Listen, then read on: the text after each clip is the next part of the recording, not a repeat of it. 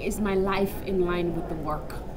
I ask myself every day, the things I say on stage, how true are they in my own life?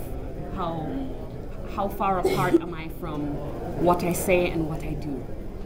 Because we're always kind of somewhere in between, and so I have to keep pushing myself to make sure that the things that I speak about on stage are things that I'm actually actively living, even as I have a daughter and I'm, concerned about her education and concerned about the neighborhood she lives in and those kinds of things.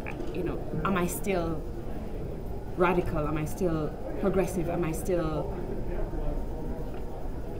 moving for including those voices that are not hers?